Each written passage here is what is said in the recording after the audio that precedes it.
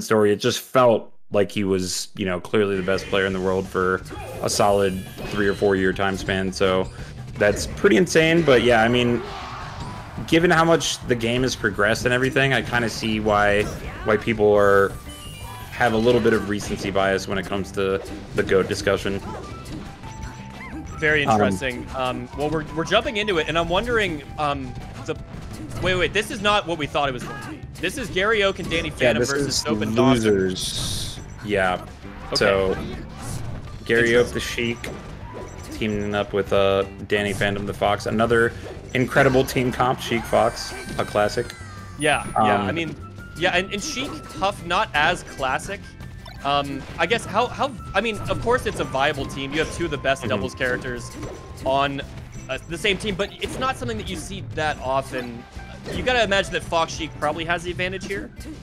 Yeah, I would say so slightly. I mean, Sheik Puff tend to kind of go with, a Spacey as their teammate, or like a Peach. So putting them together isn't necessarily the ideal team comp, but it's still very strong, obviously.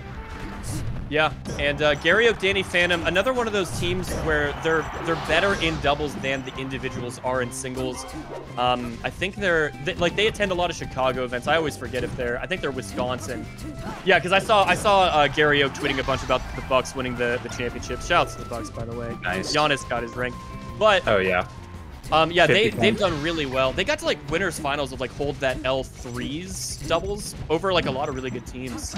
Oh, okay. So, yeah, these guys are pretty good. Nice. Ooh. Yeah, and I feel like the Midwest in general has always been kind of about doubles, honestly, even back in the day. It's cool to see for sure, because it's a very underappreciated format. I think it's really cool how no other fighting game has anything like this, right? It's just a completely unique format, and it's honestly way more difficult to be good at doubles than it is singles. It's significantly harder. The awareness that you need to kind of be keeping tabs on all 4 characters at once somehow. Yeah, it requires so many different skills, and you're calculating and pay attention to so many more things at once. But when you see teams like PewFat or Armada and Android, or any teams that are really good doing amazing things, it's truly a thing of beauty that you aren't going to find in singles in quite the same way. For sure. I think part of the reason doubles may not be quite as popular is because it is really hard, even as a viewer, to keep track of what's going on. You know what I mean? It's a very hectic thing, and that makes it all the more impressive when people are good at keeping track of it while they're actually playing the game. That's true. Ooh. Oh my goodness. Ooh. Wow. Yeah, great that's a really stuff from Dawson there. Wow.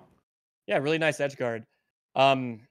Yeah, I think doubles is kind of daunting and even slightly intimidating to people at first. And I think a lot of people are just put off as players because you try it, and most people aren't good at it intuitively.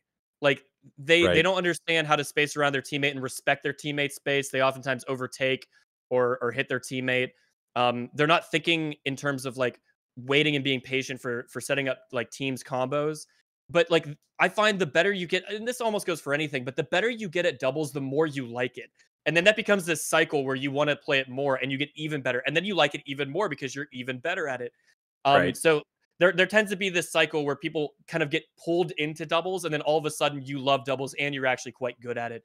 And like you said, for whatever reason, the Midwest attracts a lot of these players, which is why we're seeing some pretty high levels doubles content happening right now for East Coast. We're on FD now. Ooh. And just like last game, I think both of the games have started off with a little bit of a rest. Good down smash there from, I believe, Soap.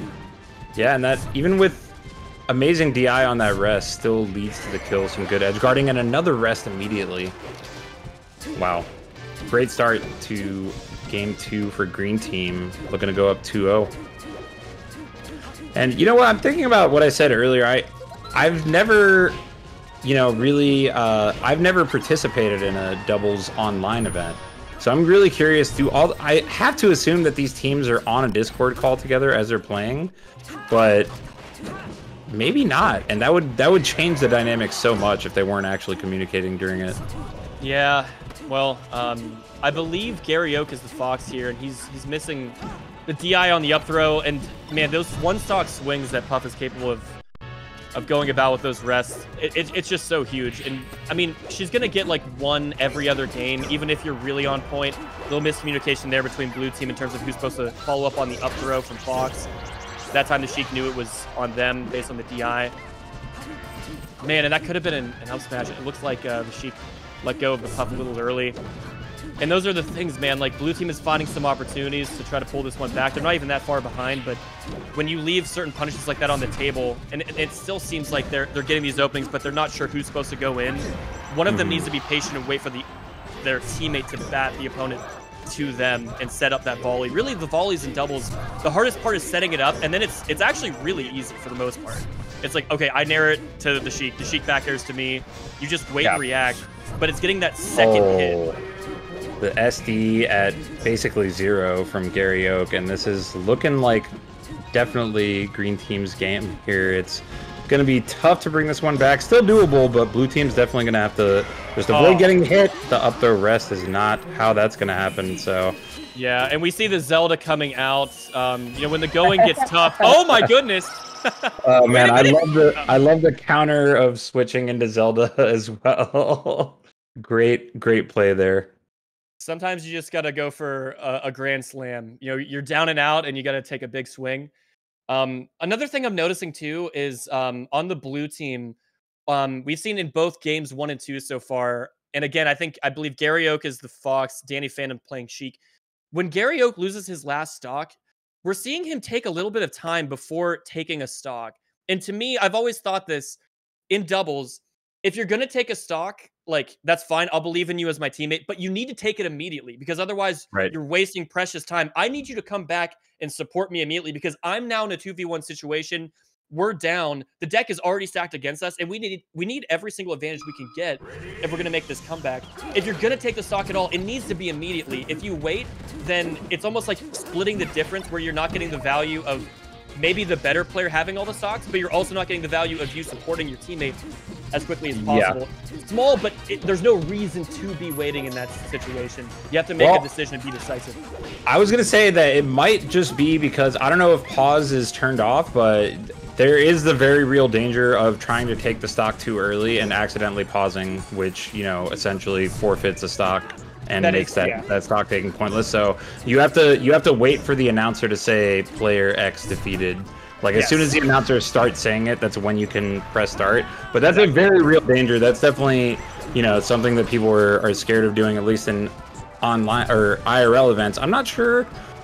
I feel like pause would be on here. I think pause is generally on Slippy, right? So maybe that was why there was a delay there, but it still was a longer delay than it needed to be for sure. I do think historically for LAN events, TOs have generally been pretty good about ensuring that pause is off. Like, we could count like on one hand basically the amount of times that like such a event has occurred. But in an environment like this, it's really tough for the TOs to control that because it's the players who are kind of piloting Slippy. Right. So yeah, that's a real danger. But even given that, the Fox was waiting considerably too long. Anyway, we're halfway through the next game. Green team's still doing incredibly well and in a good spot to move on into losers bracket. Danny Phantom, Gary Oak, man, their backs are to the wall. Yeah, this could be their last match of doubles here. They can't put something together, and the damage lead is just building for green team while they also have the stock lead, and that's it kind of feels like the entire set has been slowly but surely snowballing for Soap and Dawson, where they've built a bit more momentum each game. Started game 3 strong, and now they're headed to a 3-0, it looks like. Yeah, and this could be fine if they're able to kill Puff, and if Gary Oak, the Fox, is able to hold on to this stock for a little while longer, but he's getting batted around the stage repeatedly, and I don't know that he's going to be able to make this one back. Really nice pickup from Dawson, and now they're 2 stocks away from moving on to the next set of losers. Really tough spot for blue team. They simply have to play perfectly. Yeah, these types of leads feel even more insurmountable in doubles than they do in singles. It's like there's just so much that needs to go right for just a billion different interactions in a row. It's extremely unlikely. Yeah. That's a kill. Okay. Yeah, the Could be a chaos of card. doubles just lends itself towards trades, and you cannot Mhm. afford a trade. You need clean openings and early kills.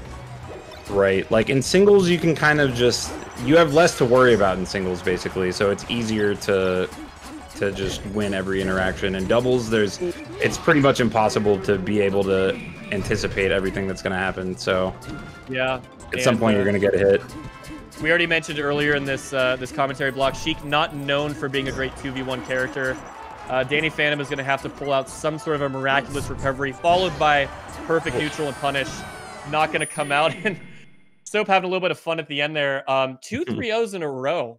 Some very dominant Yeah. doubles performances we've seen recently. But good stuff to the green team. They will be moving on to losers quarterfinals. They're actually one set away from losers side top 8 this Sunday. So congrats to them. Yeah. Guaranteed ninth place in a pretty stacked bracket. Yeah, not bad at all. And we'll see if they can keep that going. That was at this stage of the bracket, that's a pretty dominant win for sure. Seeing a 3-0 like that. So we'll see if they can keep that going. And I'm not sure what we have next. I am guessing it could be the other winners match that we talked about before, which is Aklo and Foxy Grandpa versus B-Bats and J-Flex. It Um, is. Yeah, we got the ping Aklo, from production, so that will be next, okay. guys. Aklo and Foxy Grandpa, I believe, are siblings. I think they. Yes, they're both part of the Brotherhood, which is a group of 4 Mhm. brothers that have all lived together and grinded the game for years and years. And it's a lot of what explains how Aklo has become such a beast, seemingly out of nowhere. I've talked about this many times, but in helping Aklo with his summit campaign, I told his story where he's never been able to leave the state of New York, but he showed up to a tournament and he ended up winning a huge ultimate tournament, and then the very next day wins a huge melee tournament, literally getting first place at both events. That kind of thing doesn't happen in this community. Yeah. Like that just it just simply doesn't. They're wildly different games as we know.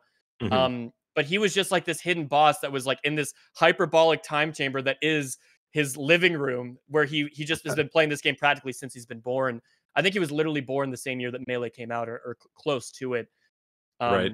Um, so these guys, really interesting team and individuals there, and really happy that Aklo was